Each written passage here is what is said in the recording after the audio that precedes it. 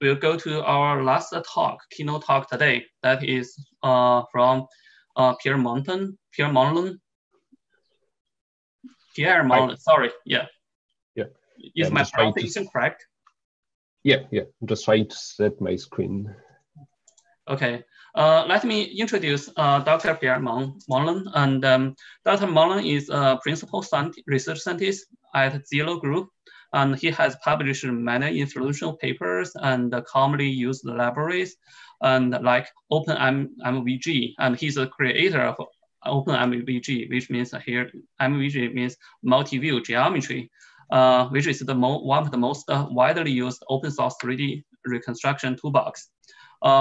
Pearson obtained his PhD in computer science from University of Paris East, and he later worked at Autodesk, which is also a 3D reconstruction company, and plenty system on large-scale 3D reconstructions. At Zillow, Pierre helped to develop Zillow 3D room 3D home product, which is an immersive real estate visualization tool built around 360-degree imaging.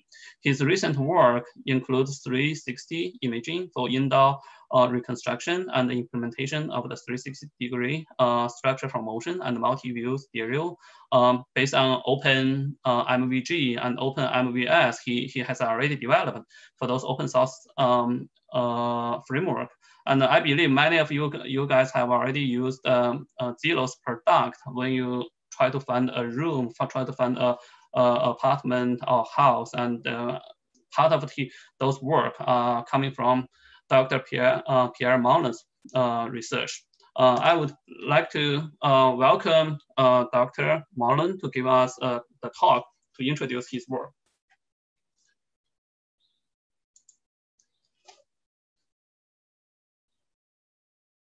Dr. Moulon, you can go ahead. I think you are muted.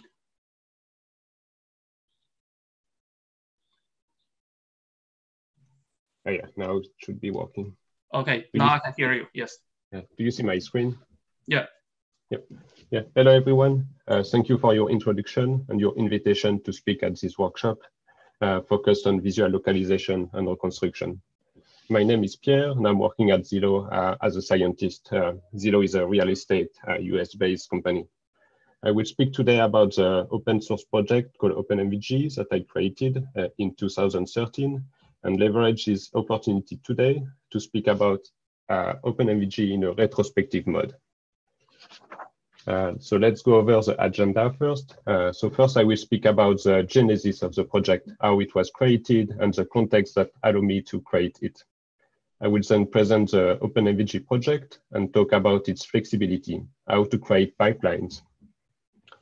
And since we are speaking about retrospective, I will use this unique opportunity to speak about the challenges and opportunities that OpenMVG is facing today and showcase how the community is using the project. I will then conclude and have the Q&A session. So first, for OpenMVG, all started with a dream that I got from a long time. So the dream was to create an open source project to create a patent-free and permissive library for 3D reconstruction. I want to create a framework to foster academia and industry to collaborate and use the 3D reconstruction technology to just showcase how we can do this. So if we look about the context and the timeline, everything started into 2008. I was a programmer at this time. I was doing some contribution to an open source project called libmv, and libmv was a library to do match moving, meaning it was to do SLAM for the movie industry. And then I was able to finally do research and start my PhD in collaboration with Micros and Université Paris-Est. And during this PhD, I was able to really start and build an OpenMVG library. If we look also about the context, I was very lucky because at this time, two big libraries came out and were able to allow me to do really OpenMVG in a permissive way. The first project was CRS Solver to do bundle adjustment, and the second one was to do feature extraction with Akaze with a permissive license. if we look about the context also, many paper was really inspiring for me at this time. And I was able to leverage all the knowledge of those paper to bring new things for the SFM community. And if we look also to the context, we see that there is already some solutions that were able to extract either SIFT features, for example, but it was patented. So like you cannot use this to make a permissive libraries. And Bundler was here also a project that a lot of researchers was using, but this code was released under GPL license. So meaning that you cannot use this with a permissive license. So that's why I created OpenMVG, to have something permissive that anyone can use without restriction. And when I started this stream, I tried to set myself some rules to keep as a motivation for the project and to move forward. First, I define a mission, try to share knowledge to the community. Then I create a vision to ease reproducibility research and allow our community to use, modify, and play with accurate implementation of the most relevant algorithm of the field. And then I try to use a credo to make things simple and easy to understand and maintain by all of us. So let's say that somehow I want to be in favor of easy learning curve rather than some code that is fast, but that you cannot understand or modify later. How hard could it be to just create a library from scratch to do SFM? So on one side, we can say it's easy because there is a lot of things that you can do with linear formulation. So meaning that you can do triangulation, rotation averaging, essential matrix, fundamental matrix with linear formulation. So it's very easy to code, and somehow SVD is your best friend to do that. But then you realize that by plugging things together, it's not as easy as you thought. And you have to realize that you need to do robust estimation, you need to deal with optimization, you need to deal with minimal solvers to have better speed and accuracy in some geometric configuration. And finally, at the end, you want also to create an API that allow users to just use your code in an easy way, or allow yourself to just plug new stuff later on. And doing those things is not really easy. As you see, it took a lot of iteration. I started OpenMVG in 2013. Now we are at version 1.6. And the project is still active. It's running since a long time. And I just put a sun here to show something that really was a turnover in the project and really empowers the project today. I'm going to speak about that later on. As you can guess, getting from version 0.1 to version 1.6 was quite a lot of work. You can see here a lot of non-exhaustive list of papers that have been implemented in OpenMVG. For your information, the bold papers are the contribution I brought to the community during my PhD. So you can see that we implemented a lot of things related to minimal solvers, triangulation, robust estimation, global structure for motion, and tracking. If I want you to remember things about the project, first is when I started it, I got the right context to create it during my PhD, and then we add many things to the project. But one main key point was when I created the SFM data container in the project. It's where you see the sun in this picture.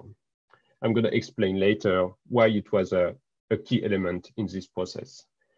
Also, you can see here that some fun project was added, like the support of spherical cameras in 2018, or that you can use also OpenMVG on ARM platform. So meaning that you can use OpenMVG on iOS or Android phones. So now we see that we have a lot of things in the project, but we don't really know how to use it. So now let's speak about OpenMVG and its framework and discover how you could use it for your own purpose. So OpenMVG is a framework, so meaning that you can build a pipeline where you are connecting together multiple binaries to achieve the goal you want. For example, SFM, localization, or others that you can build yourself. In order to build the OpenMVG library, I rely on 3 abstraction layers. One abstraction layer is for the I/O, the input-output, meaning that it's just dealing with data. The second one is a data layer, meaning that you have some data on disk, but you want to load them and play with them to do interaction. And finally, you need to have algorithm implemented to deal and mixing all those data together. And this is the implementation layer. It's where the main code core is living. If you look about some concept, there is many in OpenMVG. You can see there is a lot of libraries like to deal with images, features, matching, tracking, etc. All those small libraries, you can use them independently, or you can just mix them together to do SFM. Abstraction on features and matches are handled with the data provider interface that you can see on top. And then you can use those data provider to just integrate your own data in the OpenMVG framework, but you just have to add your own custom layer to do that. So now let's look about how to use OpenMVG and deal with this SFM data container to build pipelines. So SFM data is a kind of backbone where you can just build your custom pipeline on top of it. So if you want to remember something about OpenMVG, I want to say that you have to remember this. This is the main thing in OpenMVG that allow us to do everything we do today. This SFM data container is an interoperable data structure, and it allows to store the relationship between your images, camera intrinsic and extrinsic, and the same visibility. The nice things about this data structure is like we can store it as a JSON blob, as a binary file, or an XML file. And why we do this is just because it brings flexibility for speed and transparency for the user. So meaning you can use it with the format you want, where you need. So for example, you can build a pipeline on top of this. So meaning that first you're going to just initialize your scene. So meaning you have some image as input, and you're going to say I'm using 10 images with a pinhole camera model, and I'm going to add 20 image with a spherical camera. So it's just an initialization of the process. It can be done in Python, in C++ as you want, because you can manipulate this SFM data backbone just as a JSON blob or a binary file. Then you want to do some processing. So you're going to read from this file, and you're going to do SFM or localization to just update some information about the camera poses or the visibility of the features and the 3D points of the scene. Then when it's done, you can say, okay, now I'm going to export or evaluate the data. So meaning that, for example, you can export the data to evaluate the quality to some GT dataset, or just export to a different multiple view stereo framework to compute a dense point cloud or a mesh. Now that you know that the SFM data container is easy and you can interact with it, let's look at some example of manipulation in OpenMVG. So for example, here it's an example when you're going to do 3D construction and then use this scene to do localization of new images.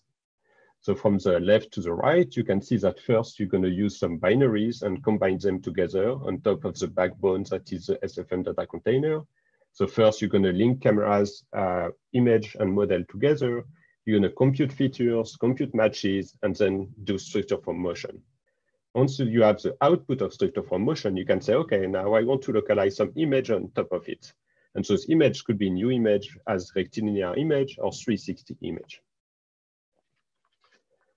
But it's not all, like it's a pipeline, so you can do many, many things. You can just set some known camera poses as input with the language of your choice, because you can use this SFM data container as a JSON blob and just use Python or C++ to initialize this file.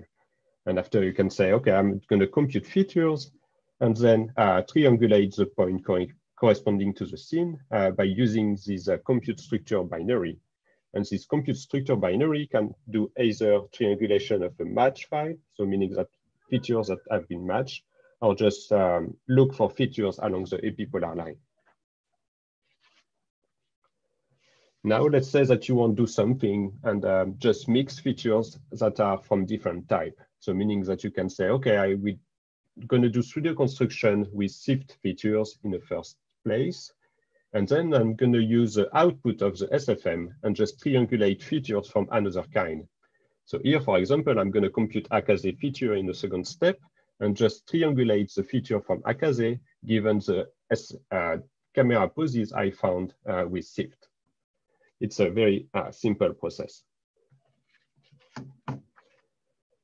And since it's a pipeline, it's important to know what is the input and what's the output you can manipulate. And to ease the usage of the library, we added some interface to just import some data sets that exist in the community and to export to other software of the community to have a kind of transparency with the community. So meaning that you can use ETH 3D datasets as input and just export them directly to PMBS or OpenMBS to compute a 3D point cloud if you want.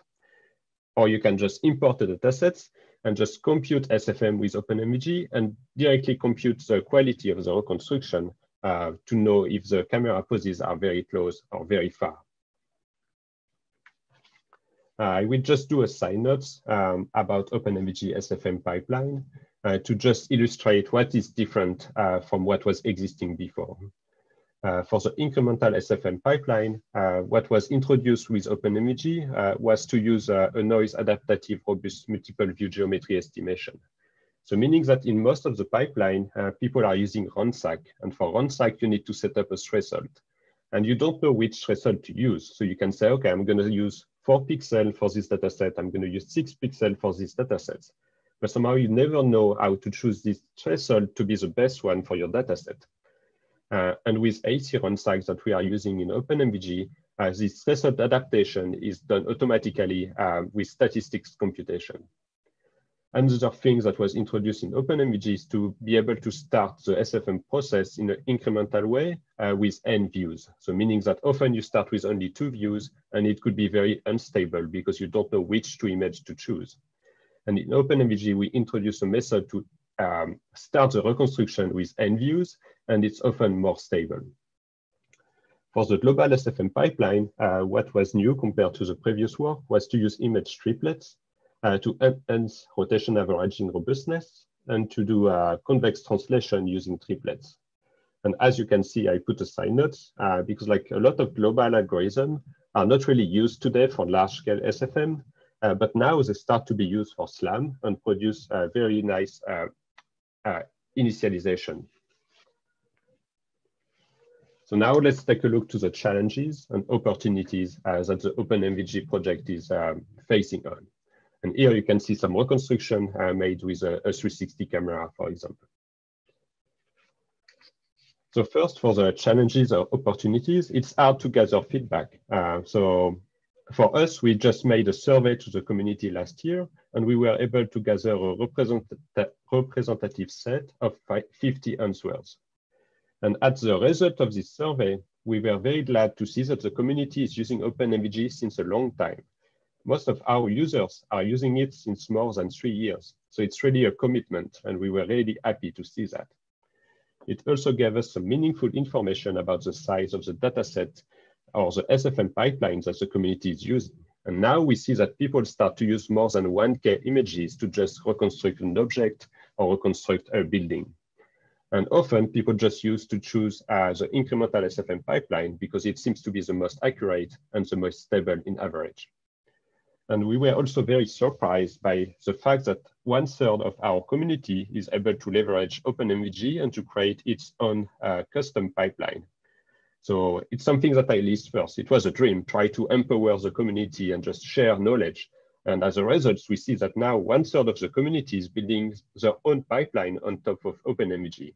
So I think my dream is achieved somehow. I was able to just provide code and enable others to do something stronger. We found also interesting to see what was the request of the community. We saw that without surprise that somehow people want to do real-time reconstruction, so meaning that SLAM is of a lot of interest, and that dealing with laser or LiDAR is also of interest. One interest is also along speed, so meaning that everyone wants things to be computed very quickly. For the moment, OpenMVG focus more on accuracy rather than speed. So it's something that you can help and gather in the project and just help us to be faster. If we look about opportunities in a general way, here it's something that I want everyone to remember because those points could be true for every project you're going to start or you want to contribute to. So first, what is very important is awareness. So you need to be known and you need to be used. So like if you are using an open source project, you need to say to the community that you are using it to spread the good news. The second point is accessibility. So you want to make your code available. And to do that, you want to share codes with your paper. So for me, I have done it during my PhD, and I would invite every PhD student to try to do so, to share code, or even better, to share it within the existing framework, to just foster the contribution. What is important also is to build a community, so meaning that you can support each other within a project. And as you can think, it's really hard to have people contribute to an open source project. And the goal with OpenMVG is to foster reproducible research, so meaning that I want an emulation between the community from the academia and the community from companies. What is also hard is to have everything very fast in your library. So meaning that sometimes you have to do trade-off between I want my code to be really readable by anyone. I want to have it very accurate, so perhaps it's not going to be fast. So every time you have to do trade-off. In OpenMVG, often we are taking the trade-off of having something very easy to read, easy to maintain, and easy to parse by someone else. And finally, what is also opportunity is the relevance of the contribution. So meaning that it's really hard to just keep contribution aligned with what people need because it's changing every time. And one opportunity that the community can leverage today is to align the interests of the machine learning community and the SFM community. Because there is a lot of emulsion around, can we find better features, for example, for matching images? Here, I will just cite Mark Eder as an example. So Mark just finished his PhD and made many contributions in the field of mitigating distortion for spherical image. And he's now working on implementing his work to the OpenMVG library. And his work is mainly on mitigating distortion for 360 image. One way he found to deal with this distortion factor is to use the right interpretation for mitigating distortion. So if you look for a cubic representation, you extract a face on each side of the cube. If you use tangent images, you start to make the cube look like a sphere, and you can use different subdivision of the sphere. So what is the impact? If you use a cube, you're going to see that the inner and outer area is very large. So meaning that you're going to have non-uniform distortion when you want to extract a face of the cube. But if you look on the right, by using tangent images, you're going to have distortions that are less important, just because the separation between the inner and outer area around the circle is just smaller. So you're going to have less distortion. And why is it better? It's just because somehow it's like you think you want to adapt the representation of the image and use the existing algorithm. So meaning that if you have a good algorithm that run on existing image, but don't really extend to spherical image, using tangent image, you can still apply your algorithm and be able to see the output on spherical images. Here, I will just show you an example where you see on the left, SIFT just run on a spherical image. So as you can see, there is a lot of clutter, like some points should not be there. And just because you are running SIFT with assumptions that does not exist on the spherical image. On the right, you see that SIFT was run on tangent images and merged back to the equirectangular image.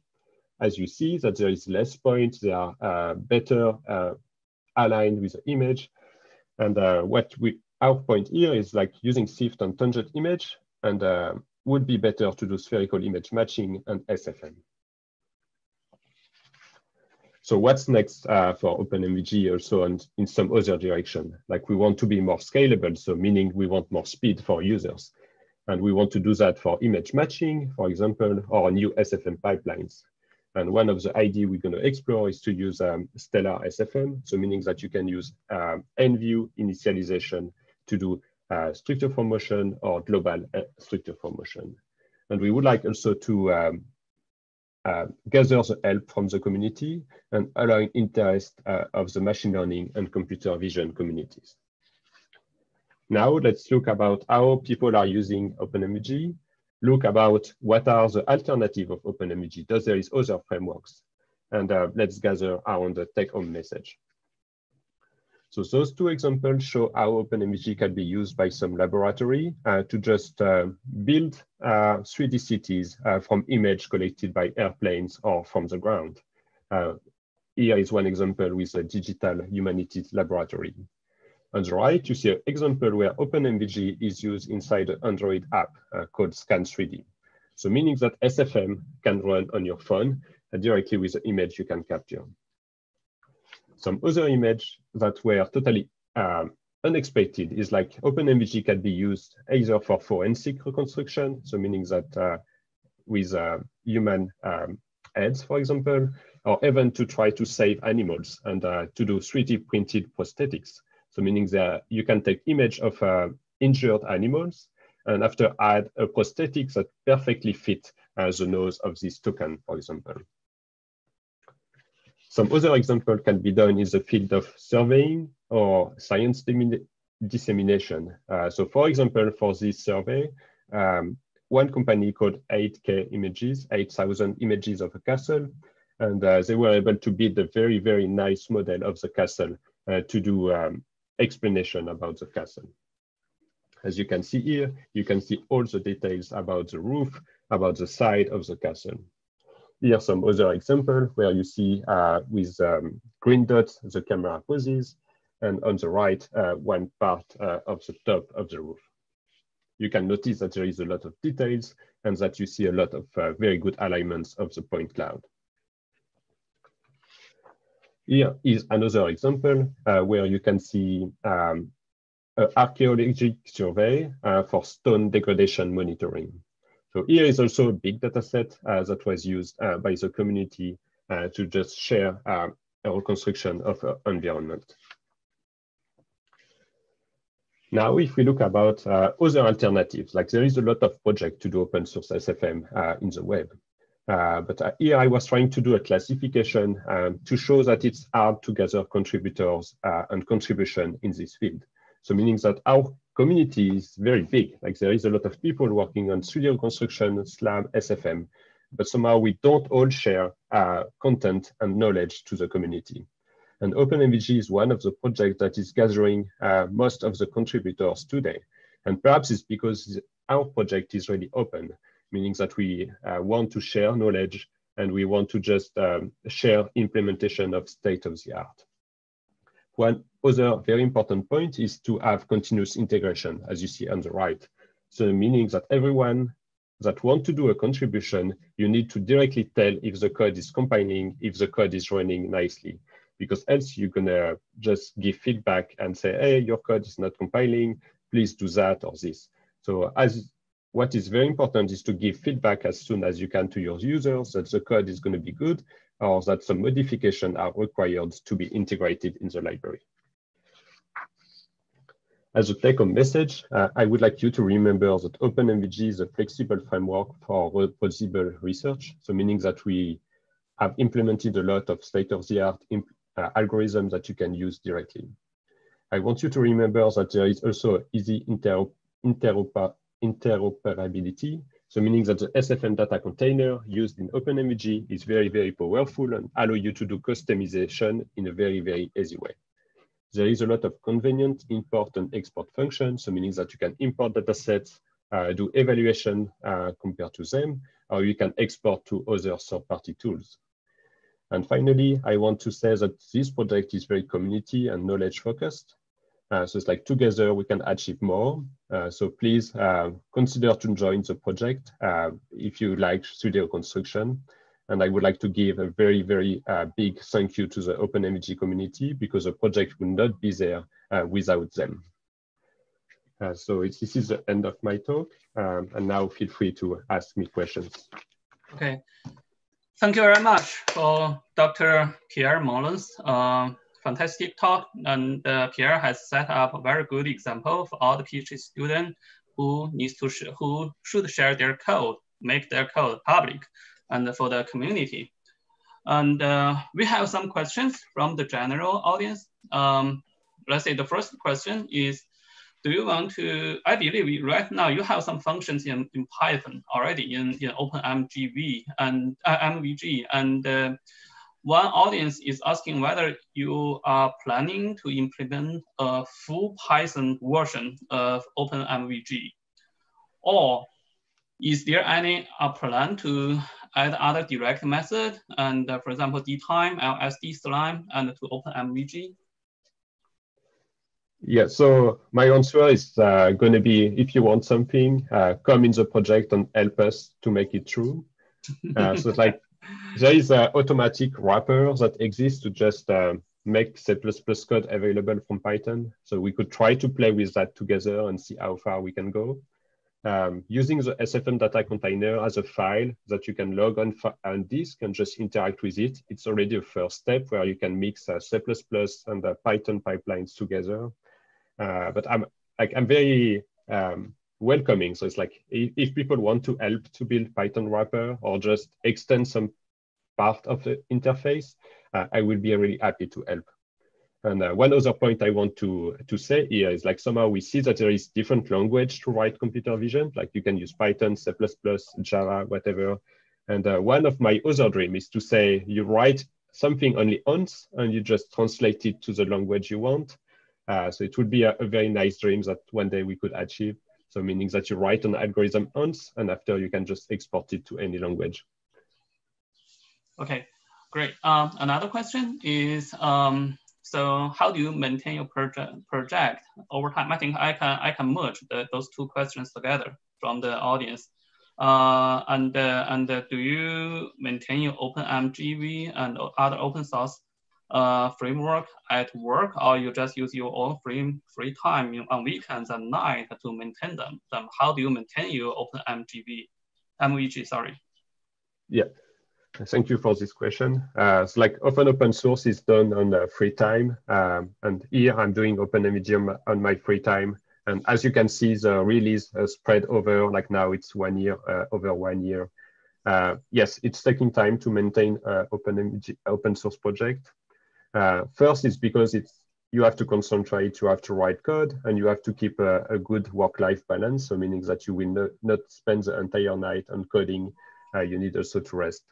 So it's really hard to maintain an open source project in time. I'm very glad that I got a lot of major contributors in the library that really helped me and empower the project with really nice tools. I could cite them, like Romuald Perrault and Romain Janvier are two big contributors that really helped me. So at the end, I would say that to maintain an open source project in time, it's very nice to have some guidelines. So meaning that the credo, vision, and mission I used to just be sure that you are sticking to what you want to build. You have to welcome any contribution and to be fair to anyone. So meaning that you can have questions, you can have contributions, you have to welcome everyone with the same spirit to just build and foster a very good community. Okay, and another question is, does OpenMVG provide ways to measure the accuracy and uncertainty of different SFM algorithms? So I don't provide uncertainty. There is one tool that is called Evaluate Quality to just compare camera position in rotation and translation for many GT datasets. But for the moment, we don't compute uncertainty. We could add it because it's a function of Cirrus Solver, or we could use other tools. And here again, I would like to welcome anyone to do this as a contribution to the library. Okay, and how do you manage the different versions of C++, C++ 11, 14, and later many other versions? Yes, so for the moment, OpenMVG is very conservative. So meaning that we are using C++ 11 as a standard. And the main reason is because we want to keep up with compilers that are going on phones. So meaning that if you want to use OpenMVG on iOS or Android, most of the compiler for those platforms accept C++ 11, but they don't all accept higher standard. So for the moment, we are just using C++ 11, and we are okay with that. But we think that one day we're going to need to switch to access to more features. Okay. So some follow-up question from me is: you mentioned you are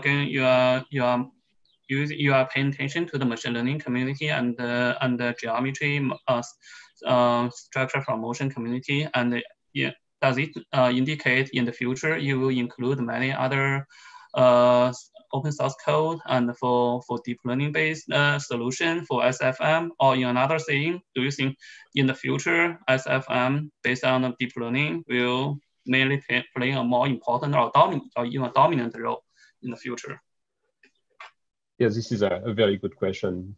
And for me, what matters is to keep what is working the best in each field. So meaning that there is geometric methods that are working very good, and there is some machine learning algorithms that are working very good, and we should just mix them in a very smart way.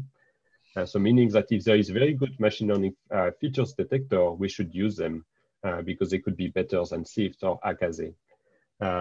And on the other part, regarding if SFM going to switch to be totally done with machine learning, perhaps it's going to be done one day. I think what is really hard is to deal with wide baseline. So meaning that all the machine learning work we are seeing on SLAM and SFM are just not working really great for the moment for very wide baseline. They are working great for very small motion. And one of the opportunities is how to work with very large high resolution images. So meaning that a lot of machine learning models are ingesting very small resolution images. So it's like how we can go to the next step and just use very, very large resolution images. Because if you think today, when people are doing a survey of a building or an object, they are using their DSLR and they are taking very, very large high resolution images. So it's like how you can use those very large resolution images inside your machine learning models is also a very good opportunity, and how to mix them with SFM is another good opportunity. Yeah, that is great. That is great answer. And in the morning, actually, in Daniel Cremers' talk, and he also mentioned in current SLAM or structure for motion solution, traditional algorithms, geometry-based algorithms still, in some way, get better performance than the machine learning-based algorithms, for deep learning-based algorithm, especially for the trajectory estimation. So I would say probably your answer is pretty straightforward and decent. Is you probably in the future a combination between these two, and geometry-based and machine learning-based would benefit each other in a long time, and is unlike some other domain, and probably deep learning algorithm is already taking over all the best performance in some tasks like segmentation, detection, those things. So probably for the last question is for OpenMGV, and what do you think? You mentioned in one of your slides, OpenMVG attracts most contributors. What do you think is the reason behind it, that OpenMVG attracts more contributors compared with others? Is because it provides more function, or is more open, or provides more flexibility? Yes, so for me, I would say the transparency. So first, like we welcome anyone in the community and we try to maintain feedback with them. So it's like if you open an issue on GitHub, we try to give an answer, and it's taking a lot of time, but it's rewarding that if one day someone want to do a contribution, you help and guide him. It's very a nice feeling. So what I would say why there is more contributors is for this, just the hard work we are doing to be a community and welcome anyone. And the second one is what you cite. It's try to implement a lot of algorithm and be sure they are running as they should with test-driven development. So meaning that every time there is some features, you can directly know how to test them by looking to the unit test, or you can try to implement your own method and to compare with some existing algorithm. Cool. So probably there will be more questions from the audience, and we are right at the time. So let's turn to Dr. Pierre Moulon again, and for his great talk, and maybe you can interact with the audience on the YouTube channel, and maybe they have more questions. Thank you. Okay.